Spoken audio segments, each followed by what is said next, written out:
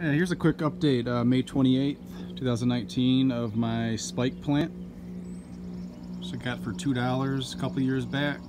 I believe it's a Cordyline. But check out the trunk on this thing. This thing is seriously, this thing is massive for just a spike plant. It's roughly 5 feet tall. I got it sitting here by the edge of my pool, so it looks pretty cool by the water. But I'll be curious to see how big this thing gets. I put it in a pretty decent sized pot this year, so we will see how this thing takes off during the summer months. I'll keep you guys updated with the spike plant.